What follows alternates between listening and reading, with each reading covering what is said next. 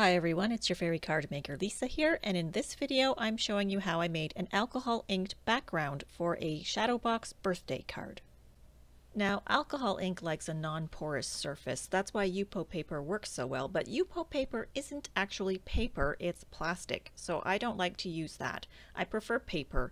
So what I do is turn my paper into a non-porous surface using something like gilding polish, which is what I used here, and I've also successfully used Nuvo embellishment mousses as well.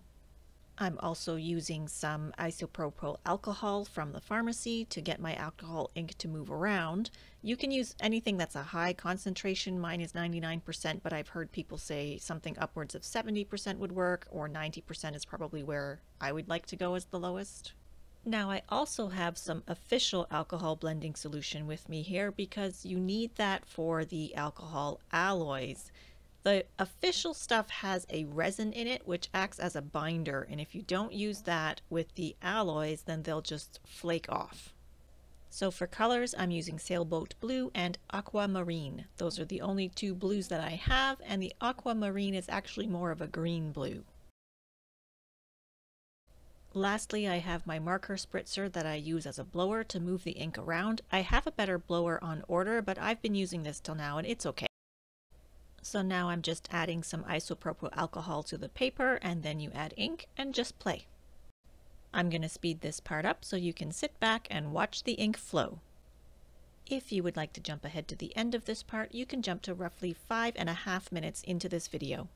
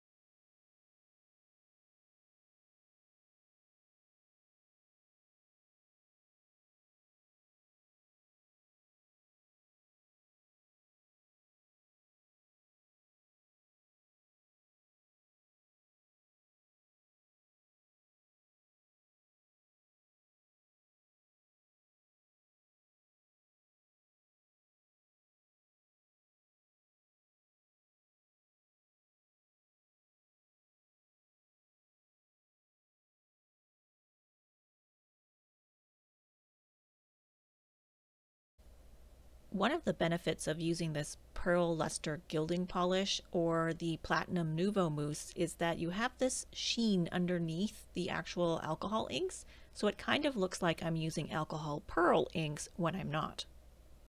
So I've shaken up the alloy bottle. You have to shake it really well to remix it. And then I started to add it to my project, and I was hoping for that veining look, that sort of marbled metallic veining, but I didn't get it. And I don't know if it's because I didn't use enough blending solution or what, but that's something I need to work on. Also, as you can see, I started with the isopropyl alcohol instead of the blending solution, but then I went back in and used the blending solution later to make sure I had that binder in there.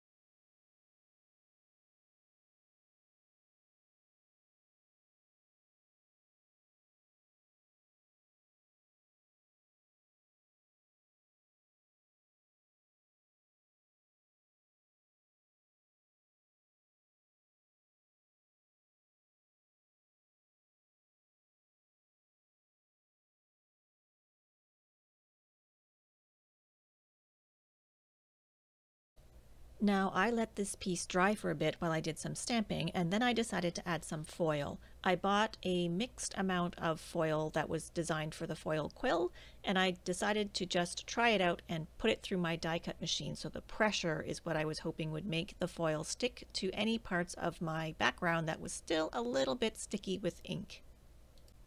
And it didn't really work. I guess I waited too long or let it dry too long. There was only one tiny little patch that actually retained any foil.